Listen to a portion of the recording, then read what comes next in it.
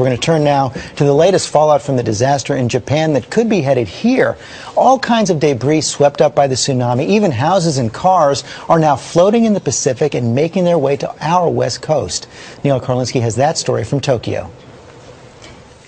Members of the U.S. Navy's 7th Fleet near the coast of Japan say they've never seen anything like it. Houses, cars, even tractor trailers bobbing in the ocean have become a threat to shipping traffic.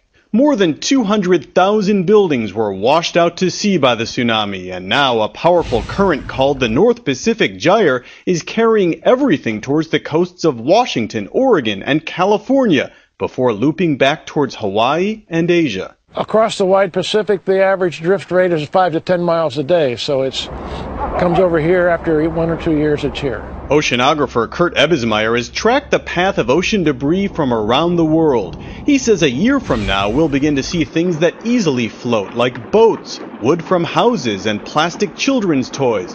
2 years out, fishing supplies and nets will come ashore. And after 3 years, shoes, plastic furniture, even entire dining sets. Back here on land in Japan, the search is on for the missing nearly 15,000 people whose bodies have never been found.